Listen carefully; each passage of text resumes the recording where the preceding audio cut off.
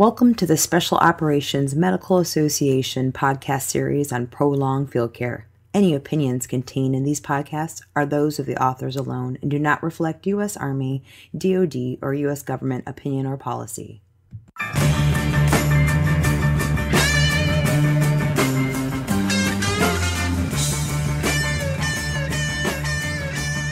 All right, welcome back to the Prolonged Field Care Podcast. Last episode, we were having a discussion with Scott Weingart of MCRIT on the various issues a medic may encounter in the use of ketamine in prolonged field care. So let's get right back to where we left off. You've talked of using ketamine for procedural sedation, where the procedure might be something like oxygenation, delayed sequence intubation, or something else like chemical restraint. Is it something our medics should consider for certain situations out in the field? Well, let's think this through. So are you guys carrying oxygen? Very little, and usually not on target. Yep, absolutely right. So if you're not carrying oxygen, then there's no reason to do DSI or delayed sequence intubation, because DSI will be sedating a patient to pre-oxygenate them, and you're not going to be able to do that. Mm-hmm. So I would use ketamine in a different way. If I was in your position, in that environment where I'm not having oxygen, therefore I cannot get this patient to wash out their nitrogen, to have this big buffer of time before they desaturate, I wouldn't give anything that'll stop this patient from breathing. So I would give a dissociative dose of ketamine, not for DSI to pre-oxygenate. I would give a dissociative dose for the intubation itself, or what we call ketamine-assisted awake intubation, or you'll hear it as dissociative awake intubation, or Ruben calls it ketamine-facilitated intubation, but they're all the same thing. You're giving a medication that'll let you put in the blade without any trouble, because the patient's fully dissociated. Whatever pain they would feel is being blunted by the ketamine significantly, and they'll keep breathing. So all of a sudden, a situation that really is scary, because I, in the hospital, in a good patient, will have 3 or 4 minutes before they desaturate. You folks in the field may have 30 or 40 seconds before they desaturate. But if you keep them breathing, then you have all the time in the world. You haven't taken anything away. This, if I was in your position, would be my intubation medication of choice, is pure ketamine, and then only adding other stuff if it becomes impossible to do the ketamine-facilitated intubation. Or I might consider, if I could keep them breathing, but I can't find the glottis with my laryngoscope, performing an empiric surgical airway under ketamine becomes a very real possibility. Okay, yeah, that's good advice right there. Some guys are trying to, figure out, do I carry sucks and try to keep it cool, or, do I carry rock? Or most of us, in our recommendation for medics who don't get to get into the operating room or do RSI on a daily basis, is to go straight to a crike, because, as I've heard even you say, and this is from Rich Levitan and Bob Mabry put out our protocol and our algorithm, basically, 6 intubations a quarter or something like that, plus your initial testing and train up, and it's just really not possible with the massive amounts of medics we put through at our school. If a medic is going to use a large bolus of ketamine, like you were just talking about, in order to RSI or crike a patient in need of an emergent or soon to be emergent airway, besides what you said, is there anything else they need to keep in mind? You talked about a period of apnea earlier. In our tactical emergency medical protocols, it talks about respiratory depression as a possible side effect. Have you ever seen that? Yeah. So like I had mentioned, if you push it fast, you'll inevitably see a period where they just stop breathing. And the reason is they just blunt their CO2 response temporarily. And so then the CO2 actually builds up. And as soon as it builds up to any level where you would normally breathe, they start breathing again. And this has been the only experience I've had. I like Ruben, where we were, there wasn't this great big mass of people doing ketamine for adult procedural sedation. And Ruben and I were at the same shop, and we both were very big fans of this. So we were seeing this a ton, all of the effects of it in patients who then could tell us about it, and we could watch. And we had, it wasn't like an intubation where you have to move right to something. You could watch exactly what's happening. I would time it on my watch, and every time by the 10-second mark, they would have taken a breath. And it's scary, especially because that time seems to stretch out when a patient who you've just given this medication to suddenly is not breathing. But it really is just about 10 seconds. I've never seen anything beyond that, and I've never seen this prolonged apnea that was case reported. So I would say if you're doing it for an airway, then don't even worry about it. Push the med. As soon as they're relaxed, move on. If you're doing it for procedural sedation, before you get into the procedure, because ketamine is not a short-acting drug like something like propofol where you really have to move quick because they might start waking up before you get the joint in. You got time on ketamine. It's going to be there for like 20 minutes. So I would push it and then just wait, watching the patient until they start taking a few breaths. And at that point, okay, they're in a good place. Now I can move on to assessing whatever joint I'm going to reduce or whatever procedure I'm going to do. And I would just make sure, okay, yep, they stopped breathing, watching. Okay, they took one breath. They took another. Okay, now I could concentrate on other stuff. And that way, if you were that 1 in a million where you had prolonged apnea, you have to move on to controlling that airway. Yeah, absolutely. So if a patient were RSI'd or correct in the field, I've heard you talk about, your post-intubation checklist. How effective is a lone ketamine drip for post-tube analgesia and sedation? Or would you add something like morphine to take care of that pain that they're feeling with the constant stimulation of their pharyngeal nerves? Yeah, so it's a great question. The answer is we don't really know. I could tell you this. I've definitively used ketamine as a solo agent. But the patients I'll do it in general, are hemodynamically unstable, which is why they're getting the ketamine. And therefore, they might have some other reasons to be very nicely sedated because as your blood pressure drops, you get some endogenous sedation. But these were definitely patients that without the ketamine were kind of miserable and flailing around. And then I put them on ketamine and all of a sudden they're happy. So I believe in my heart it's just fine as a solo agent. You would have given the initial bolus for your airway itself, and then you want to either put them on a drip or give intermittent boluses. The drip we have some pretty clean numbers on.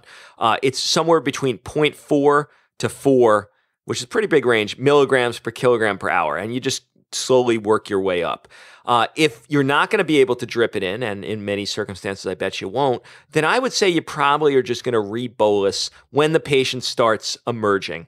When they go from that nice, just totally chill state to starting to writhe around, they need another dose. And whatever dose got them dissociated probably is going to keep on working. There's really shouldn't be a effect where the drug is losing its capabilities over the short course you're going to be keeping them. We don't know what's going to happen at weeks, but certainly for, hours to days, I think you're fine. Just giving that every time they start moving around, just give them another hit.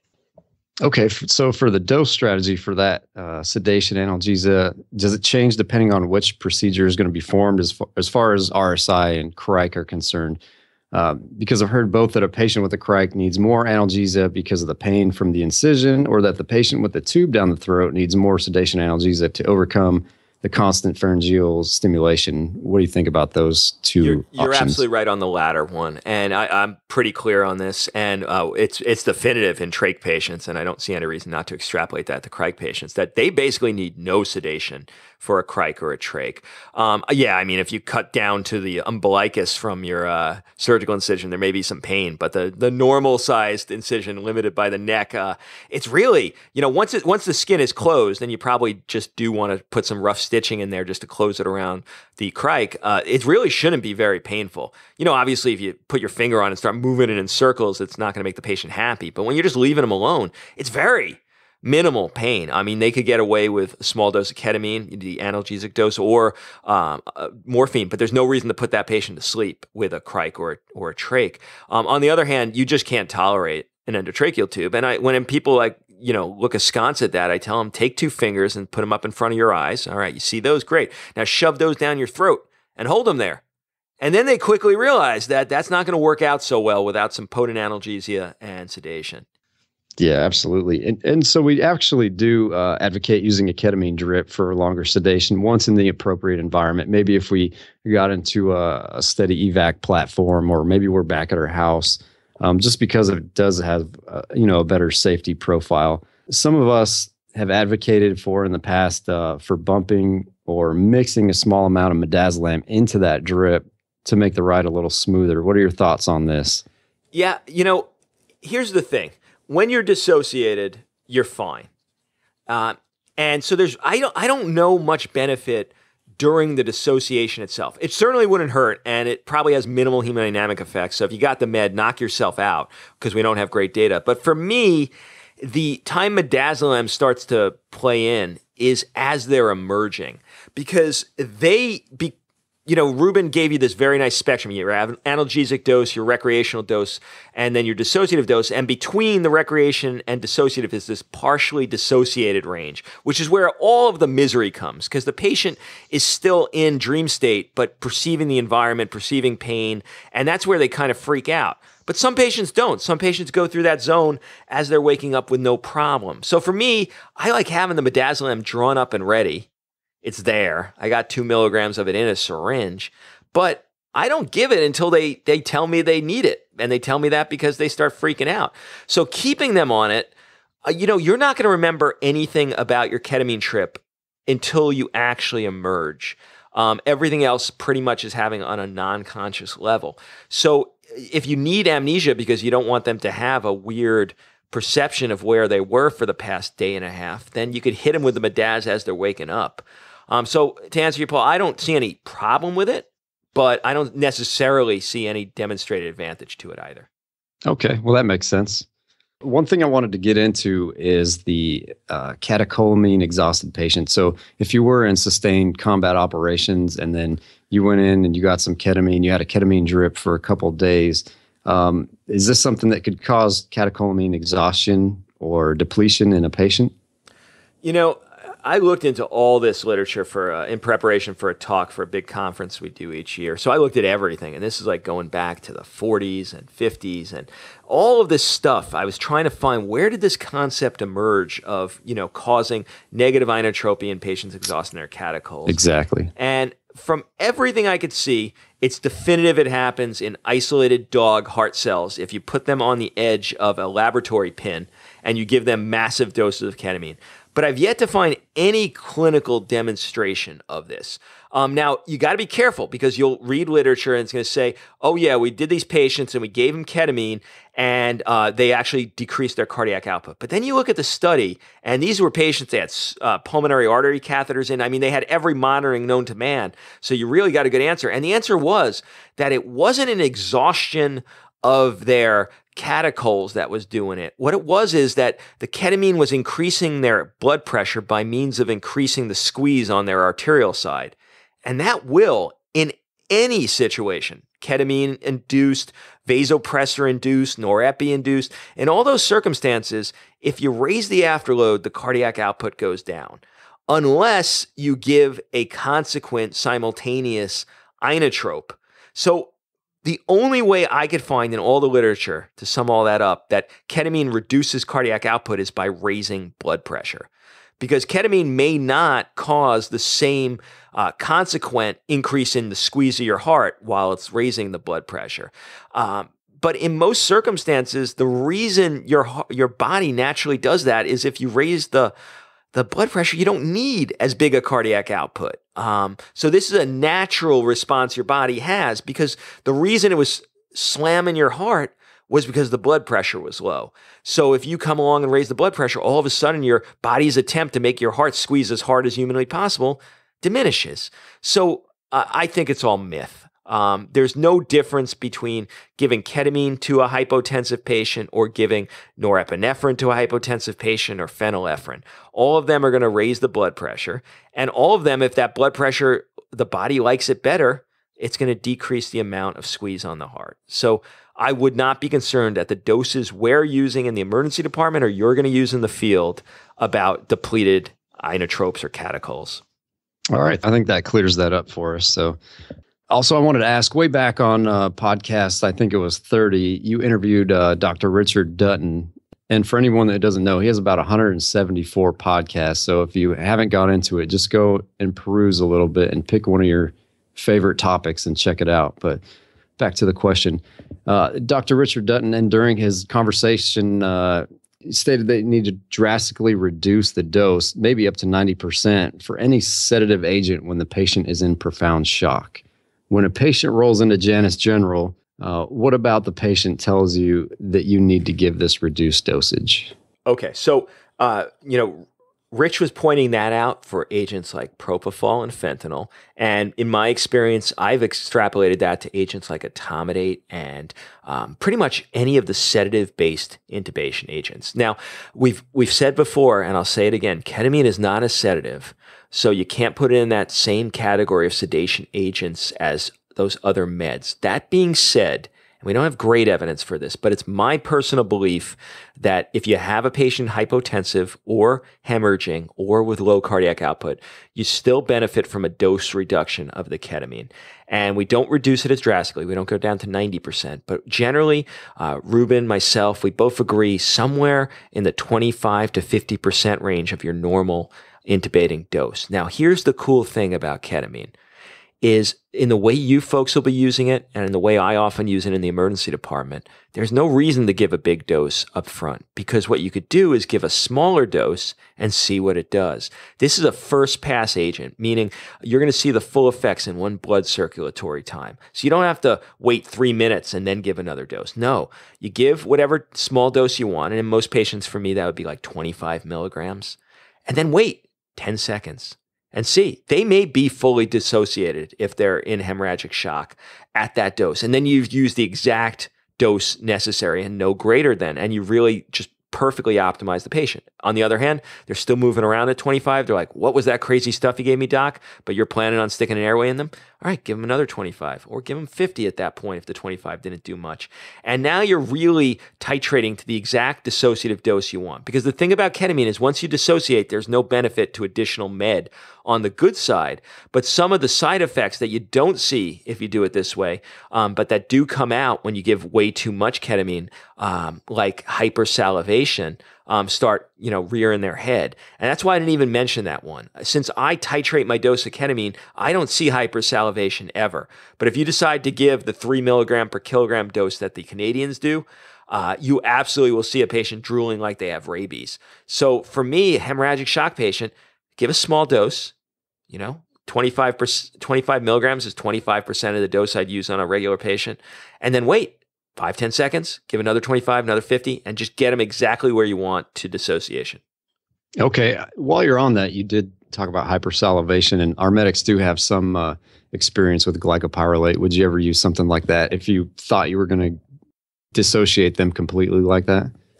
Again, if you're doing low titrated doses, I don't see it. I have not seen that.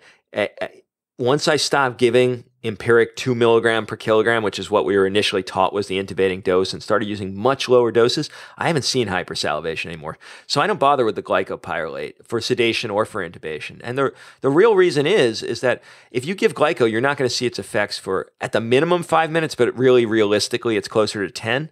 And in most of the circumstances that you're doing this stuff, you don't want to wait 10 minutes for something that's really not bringing much to the table. All right, I have about one more question. I know this is running kind of long. Our working group hasn't yet really started tackling sepsis, even though, past 24 hours, that can potentially be a killer in combat or even in just trauma patients not in combat, maybe a truck rollover or ATV or something like that.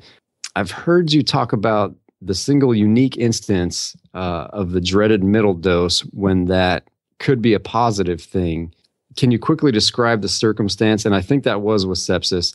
And then we can direct our listeners to the episode. And I don't know the episode right off the top of my head. I just thought of this, so I'll look into it. Okay, so that we have to really separate out what I was talking about. Yeah. So the partially dissociated dose is going to leave a patient kind of in a bad acid trip. That's how I continuously describe it, because they're going to be seeing the world through. Do you remember that one of the new Batman movies where the Scarecrow was a character and you just looked at that mask and it was just whatever was the scariest thing in your world was what you saw? Yeah, so that's the partially dissociated dose of ketamine. So these patients basically are having a freaky trip, and they are not happy. And as a result, they will get massive catechol surge. Now, we kind of, took advantage of that for patients who are in hemorrhagic shock who were intubating, because we'd sedate them the second the tube went in, and we're not doing something so evil as, trying to kill them or anything. And so we would take advantage of that we wouldn't try to put them there, but if they wound up there, we wouldn't feel too bad about it because they got a very nice hemodynamic response. But we were paralyzing those patients. So we were doing it for RSI. So a partial dose range of ketamine plus rocuronium or succinylcholine will leave you with a totally amiable patient because they're paralyzed. But if you're going to be using it as solo agent, I would stay away from that partial dissociation dose if you could do anything to avoid it. Try to stay either recreational or fully dissociated. Got it. Okay. That clears that up for us.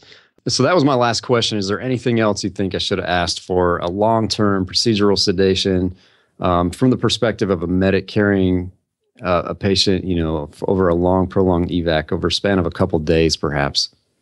Yeah.